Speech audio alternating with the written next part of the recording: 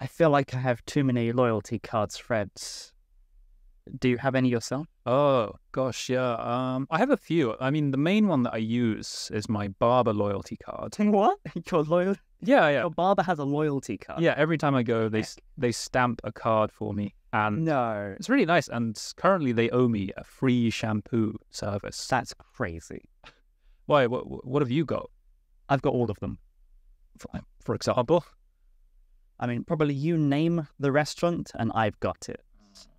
For example, because we go to a lot of family restaurants, if there's a loyalty system, then we'll definitely pick it up. Yeah. Places like Uniqlo or Sushiro or Yodobashi. I mean, are they worth it? What are the benefits that you receive?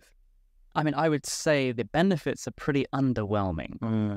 You spend a lot of money and you get very little back. We deserve more rewards. We deserve more rewards.